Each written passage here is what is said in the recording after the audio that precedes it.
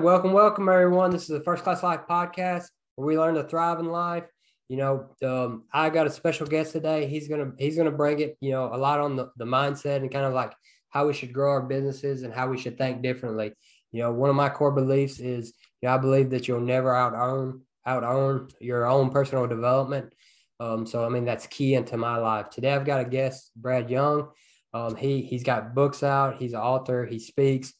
He helps business. He consults with businesses and help them grow and stay in the profit instead of the negative. So, Brad, tell us just a little bit about yourself.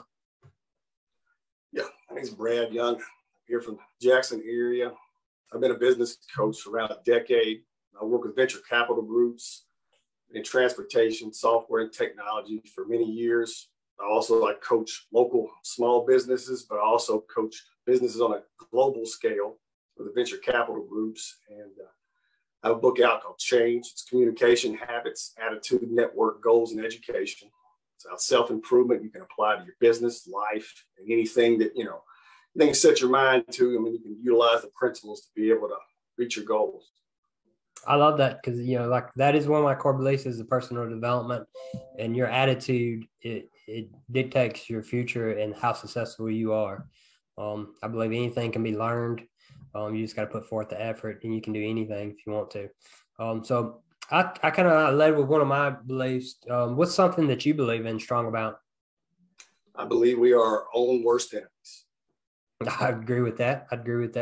Go a little bit more deeper into that. Well, we continually self-sabotage ourselves on a daily basis. Yep. We don't follow schedules. We don't put the effort in that we need. People don't even make a plan. That people don't write down their goals.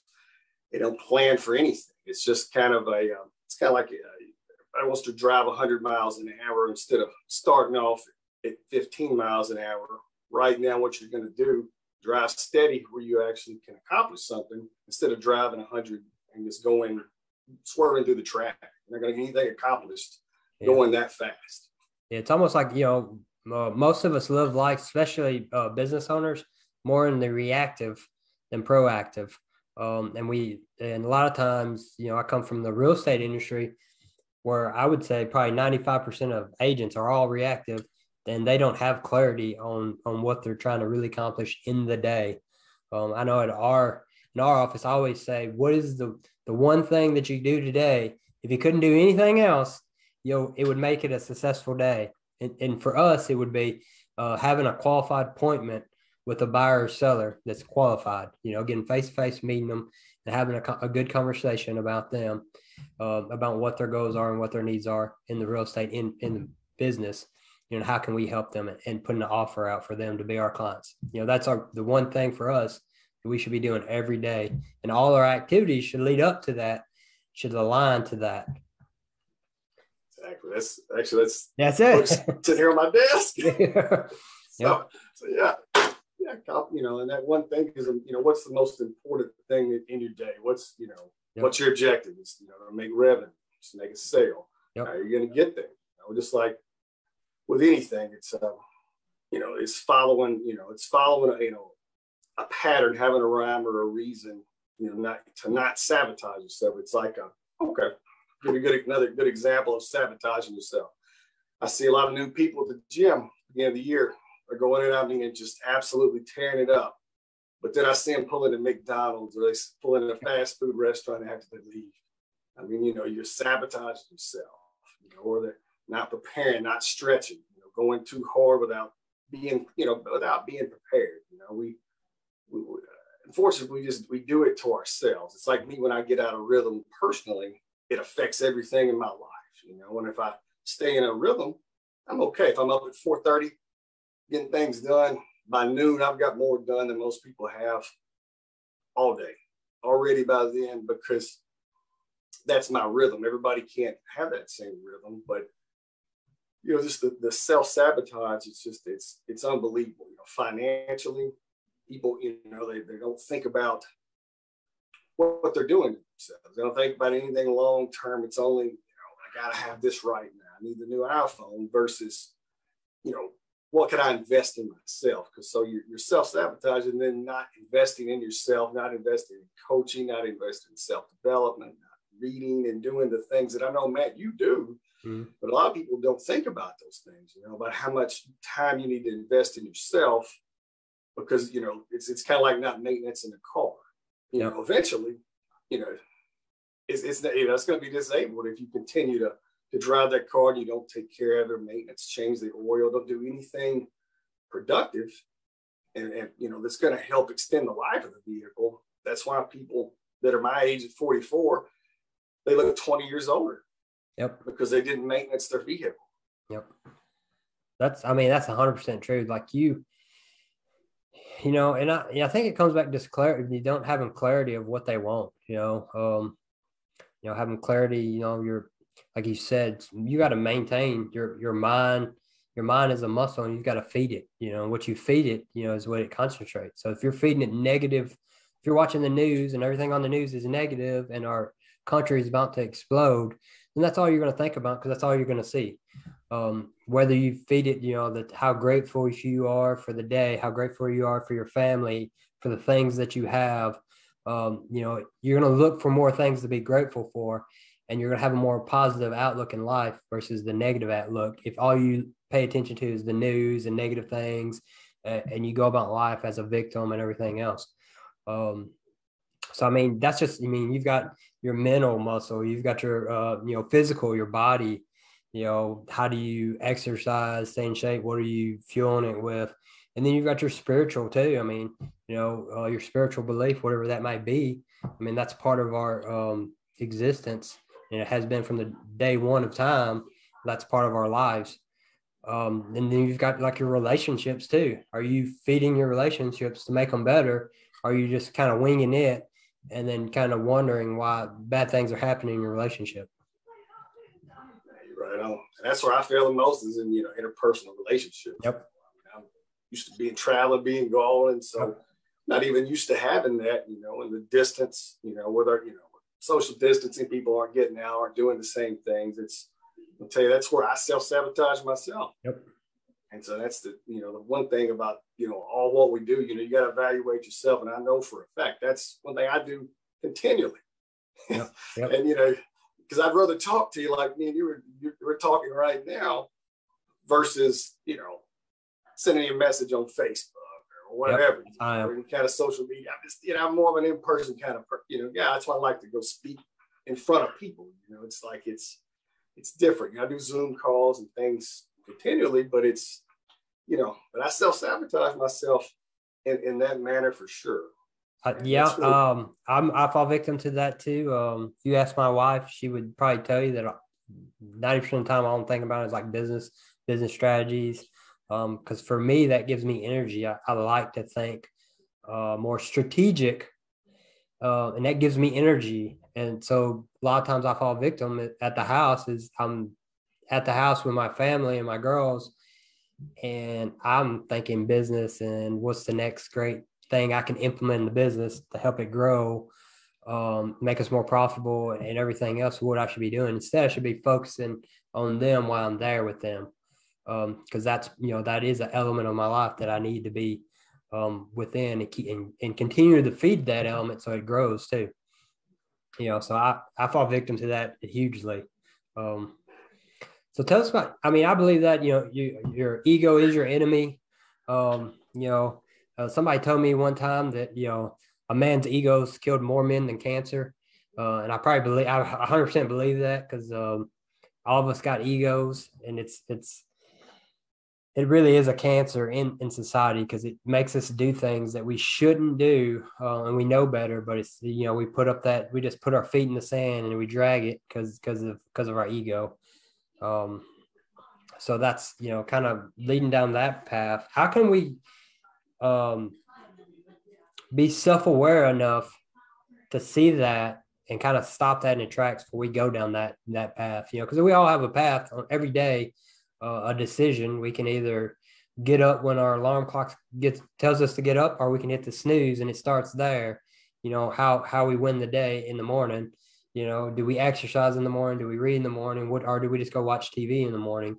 When we get to work, do we just kind of slouch in 5 minutes late and then kind of play on our phone for 15, 20 minutes and kind of, and have no plan to go up the day or mission through the day, what I need to get done. Because something I believe in is like, I would rather somebody work 4 hours a day and be highly focused and get more accomplished in that 4 hours than somebody to come in and work 15 hours a day, but doesn't really accomplish anything except for being there. I mean, being present. I mean, you just said you hit it big time. I mean, and that's, in our personal life and just people in general, they're just not present. I go into places now and I mean, it's baffling to me. I mean, these business owners let people, I've seen them, they're sitting there playing on their phone, like owners not, but the employees are playing on their phone, won't even wait on something. When I had to ask somebody to come the other day, I was being, I was joking, but I was just, I asked them about, what union they belonged to, because all of a sudden it wasn't their job. Nothing was their job. And where it used to be, hey, Matt, come on in. Hey, you know what? I can help you. That's not my department, but I can help you. So it's it's an ego thing there too, because all of a sudden it was like they feel entitled that I only work for this department instead of working for a company and being part of a team and a family. They just started, that's not my job, and sending me over. And so I kind of got a little angry about it. So then when I started asking those questions, I shouldn't have done that. So that's where I failed. Shouldn't have done that, but it was a good learning lesson because, number one, I figured out that, that people have changed, people not being focused, but it also goes to their leadership too, and not having them focused and being on point, making them understand and being clear and saying, okay, Brad, when somebody comes in here, you treat them well, you treat them like you want them here. You don't treat them like you could care less, they can go down the street. Yep. So it's just the personal ego though gets in all of our ways though, at a continual basis, because, the one thing that I figured out to be able to get past that sometime is to try to not be reactive. You talked about earlier, kind of be proactive. I already know it's just like in sales. I already know what you're going to tell me, all the no's you're going to tell me, all the excuses, all the reasons. Yep. But to try to already, thinking in my mind, okay, they're going to say no to this, but what can we agree on? How can we be agreeable? And being able to figure out how to do that, because just like, two people can argue about things for hours and for no, it never accomplishes anything. Yep. But there's always something we can agree on. There's always something people can agree on. So that's to me, you're always like, for me, as my thought is like, you're always trying to create a win-win, no lose for the customer. Like, how can I create a scenario it is a 100% win for them? It's a win for us, but it's also a guaranteed no lose for them. And that's what you're trying to do. Take the risk off the customer and put it on you as the business owner. And that's your offer. And then see where that takes you. Now you've got to deliver on that, and you've got to deliver highly. But a lot of times I think people lose focus on what they're really doing. And I think you said it earlier, it's like the purpose of a business is to make a profit. If you're going to put yourself through all this pain to own a business, because there's a lot of pain when you start a business, you got to take a lot of risks. You've got to manage people, you got payroll, customers. If you're going to put yourself through all that, you might as well make a profit on it and be successful. And the more money you make, the more people you can help. Right. Everything's a people business. I mean, everything we do, it's interpersonal. It's everything's a people business. No matter what you do, you're in a people business. I mean, if you have you ever read the Zappos book? Yes, Delivering Happiness. So he talks about in the book how when they went away from just trying to give a solid product and good, and then they went and kind of more to like I call it the surprise and delight. Like, when somebody would they start off as a shoe company, just sending shoes. Basically, they were wholesaling shoes for other companies, and people would order them off their site and they would send them to them. So when people would order them, the standard back then, it was like 5 to 10 business days to get your shoes. So they would automatically, people wouldn't even know it, they would have them 2-day delivery.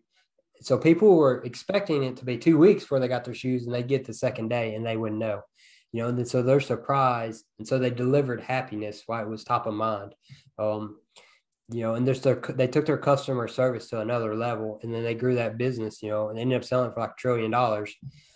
Just because that one concept, there was nothing unique about their business, because anyone could have sold shoes to their website, but what they did, was made the journey of the consumer journey way better, and actually listened to what the consumer wanted and delivered on that. Well, they made so much money. Now, the owner was Tony something. I know what book you're talking about. Mm-hmm. So, all right. I wish I could remember the name of the neighborhood, but actually their house was right down the street from the place I was staying out there near Silicon Beach. I can't remember the name of the neighborhood, but I walked by it several times before they sold that house. Yep. A guy actually lived right there. It was funny because it was the guy that owned Zappos. Yep. Yeah, he was a unique. You could tell by reading the book how he he believed in like family and a close tribe, and because that's how he was with all his friends and family. And then he created that same atmosphere and the culture within his business of everyone. They all worked together, they all took trips together, they all went out, party together. They were a big family, and then he built that culture around family and delivering happiness to the consumer. Which is a lot of what we're missing in business nowadays. I think people don't see it. It's all about either the owner, like you said, the owner's got the ego, they're self-centered on yourself because they got an ego, and a lot of times it's not, I don't know if it's their ego, but it's a lot of times they're under pressure of, financing. They don't know how to manage people. The E-Myth, if you read the E-Myth, that's probably my favorite business book out there. But they generally were a technician in their business, and they were good at their craft, and they ended up starting a business themselves. And then now they become, the technician, the manager, and the visionary of the company. And they're in all three roles, but they can't get out of the technician role. So they end up micromanaging people, and then they end up so frustrated because now, they used to, all they had to do was make a pie, if you're a pie maker. Now they got to make the pie, run the cash register, sweep the floor, do accounting, pay rent, payroll, and all these things. And they're super frustrated in that, and they can't get out of that. But like I said, it's a lot of that's their ego, because they can't delegate tasks to other people to kind of help grow their business, so they can concentrate on other areas of the business. I've dealt with so many owners like that. Mm-hmm. I mean, I had a good friend, so, it's so software. Same thing. I mean, great at the development side, but, people don't realize their weaknesses, the ego.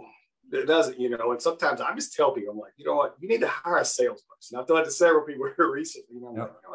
You got to hire somebody. You got to spend the money for somebody, you can develop yourself, but, you got to analyze those weaknesses. And like you said about building the tribe too, that's another reason I see all these guys fail too, because they're not developing the tribe. They're not having those kind of relationships, and it's like I said, it's just a different atmosphere. But the ones that do are the most successful. Mm-hmm. When you walk into office and everybody is together as a team, it's great. But when they're all individuals, you've got a problem already because there's so much turmoil going on. It's some really, really good points. Yeah, I mean, it's tough, and I think it comes back to their ego, and a lot of times the clarity of what they want their actual business to look like. And it's hard, and leadership is probably one of the hardest things to learn, especially if you're not into personal development and you're self-aware of all your blind spots.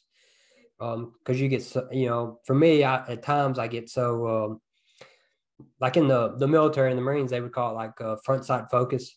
Like all you can see is down the barrel of your gun, and that ends up getting you killed because you can't see what's going on around you. You're so focused on one thing that it ends up getting you killed because you can't see the big picture of the battlefield, what's actually going on. So as you're focused on this one thing, somebody's sneaking up behind you or to the side of you and taking you out. And that's just the same thing in business.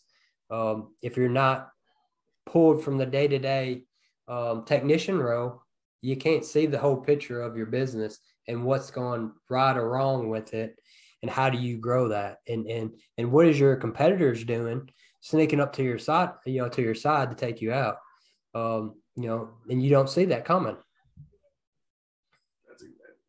That happens constantly. I really love the part about, somebody can be really good at something. It's like we'll just say, I can't say the field, or because they actually would know who it is, but let's just say they're in transportation. Okay. I had a person recently that come to me and they said, you know what, I've been doing this for 26 years. I understand everything, about how to do it.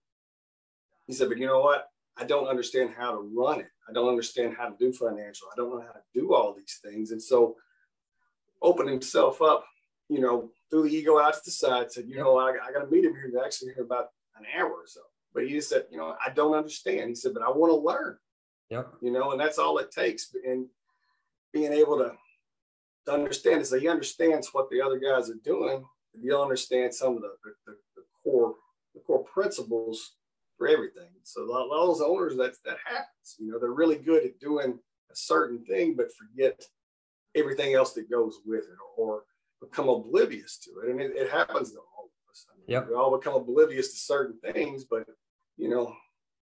just you're right. Because if he just focused just on that, let's say transportation side of it, if he just focused on that, he's still going to get, like I said, competitors are going to get more creative. They're doing different things, just like, in transportation. We got very creative when it was the toughest times. Because when I was in transportation, it was during the Great Recession. And finding freight was it was very, very difficult. You're having to beg, borrow to find freight, to be able to get creative, to service customers, to be able to do it. And they'd cut your throat for 10 cents a mile. And now it's the opposite. Yep. They're dying to find people. Yep. So, it's funny, but they didn't see it that way. They burned a lot of bridges by cutting somebody for 10 cents a mile, 5 cents a mile back years ago. And now today it still is effective. Yeah. It's true. It's, I think it starts, it all comes down to your personal development, as you grow from, like, you might've mastered that technician role, like I think it's Malcolm Gladwell, where the 10,000 hour rule, it takes to mastery something, takes 10,000 hours. Well, you've mastered being a technician, but have you mastered being a manager, leader? Okay, well, now you've got to learn, there's another 10,000 hours to learn that role. And then, okay, now from there, there's like I look at a pyramid. It's a pyramid. The first, you got to learn to do it yourself. That's the first step in leadership, is I can do it myself. I can lead myself. I don't have to worry about anyone else. I can lead myself. That's my first step journey in leadership. Okay. I can wake up on time. I can show up to work on time. I can do what I'm supposed to do. I can make decisions without having to go to someone. I can be a leader to myself. Okay. The next step is, okay, can I lead just one person in my organization? Now, can I teach someone, the things that I know and have them do it? And can I lead them to make them a better leader? Okay. And then the next step is that, that's the middle of the pyramid. And then the third step is now you can lead an organization, because now I'm creating leaders under me. If I did it right, I created leaders under me. I know how to create leaders, and then they can create leaders, and it magnifies. But, it's like our ego gets in our way. Like you said, it gets in our way from, I'm the master and nobody can do it as good as me. So I continue to do it. And I'm super frustrated that this person, I've got, 20,000 hours of making pies, and this one person come in, has only made one pie in their life, and they can't make it as good as me. I'm super frustrated with them. And I push them out of the way, because I micromanage them and I do everything for them. And then you never have the ability to grow because of that. Because your ego, you can't lead. You haven't took the time to master leading, which is extremely hard. Right, people, they don't focus enough. Their ego gets in the way, and like the old school, methodology. Basically, people always feel threatened by others. Like you're talking about developing leaders, and that's what we need to be doing: teaching, developing leaders, developing people, and investing in them. Instead of doing that, they want to keep people down. They're always afraid somebody's going to take their job or take their position. The thing of it is, if you're always afraid of that, you'll never grow, and you can never, lead it, a large organization, because, you're never going to be the most important person. That's You right. know, and then once you accept that, Yep. you know, your frontline people are the ones that are, you know, they're turning the revenue. You may have the idea, but you know what? It's if you understand you're not the most important person to be successful, then you understand it, you get it. But if everybody, you know, people don't understand, they think they're the most important person, and they're just not. They're That's not, right. you know, just think about this. Just like the other day, you know, I've had several bad experiences retail wise. Well, that hurts their profits because they're not their frontline people are not taking care of it because they're not developing. They're not spending time to do that. And so I'm so important up here, but yet not focusing on where the revenue is actually coming in. You know, it's like going to a restaurant and getting terrible service. Same thing, you know. You got to develop. You got to have expectations and be able to develop. Even, you know, your servers need to be, you know, there needs to be leadership, and they need to understand the hierarchy and be able to grow. And that's questions that people need to be asking on the front side too. I mean, you know, what do you want to do? What's your ambitions? You know, and go from there. You know, because you know I've seen people not get hired because they were highly ambitious and they were, you know, looking at an entry level job because guess what? The interviewer felt threatened. Yep. Don't be threatened by people. I mean, you need to, you know, want to see people be successful. That's all I do every day, all day. Yep. Is try to help people become more successful, love what they do, and make more money because I want to see people do well. And I don't understand why somebody would not want to see others do well because we're not in competition. We need to, you know, like you said, everybody, you need to work as a tribe and work together. You know, turn off the TV, turn off the, get to work. Be present with your family and your friends. You know? Well, I think it's just coming from that abundance mindset, you know, just having that abundance mindset of, hey, you said it best earlier. We're in the people business. Every business is in the people business. You know, if you own a business, your people are your employees, you know, because they're servicing your customers. You know, if you work in a business, then the customer is your people. You know, you're servicing them. So we are in the people business, and people equal profit. You know, because the better the relationship you get, the more profit you'll have. The better you get at leading them, the more profit you'll have, because the better service they'll provide. I mean, you said it best when you said we are in the people business, and that's the business we're in. So tell us one piece of advice that someone's either gave you that changed your life, or you've gave someone that's helped them change their life. You know what? A guy named Bo gave me some advice years ago. It made me understand something. I was always in too big of a hurry. And Bo told me he said, Brad, you got to remember, it's a marathon, not a sprint. He said, no matter what you're doing, it's a marathon, not a sprint, you know, and it made me think about things a little different. I mean, it's coming from a fairly simple guy, but it made me understand, slow down, Yep. think about it, because, you know, I've seen many people race, but they get to a certain level and they can't go any further. Yep. So instead of racing, if you actually learn something and work your way up, you can grow. So that was some of the best advice that I received because it was just, you know, it was right at me. I was always, you know, just, you know, rushing and trying to be in too big of a hurry. Yep. I agree 100%. That was one of the first things they told me when I was in the Marine Corps. Slow is smooth, smooth is fast. Be fast, but be smooth.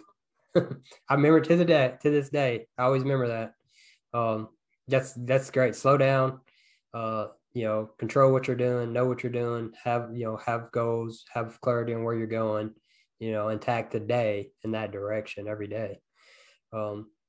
So let me ask you, so you know, I'm a big fan of Jim Collins and in his book, Good to Great, he talks about the BHAG, which is the big, hairy, audacious goal. You know, I think everyone should have some big goal that they're pushing forward to because it kind of energizes them to attack the day, you know, to get to that. So tell us what your BHAG is moving forward for the next year to 2 years or 3 years.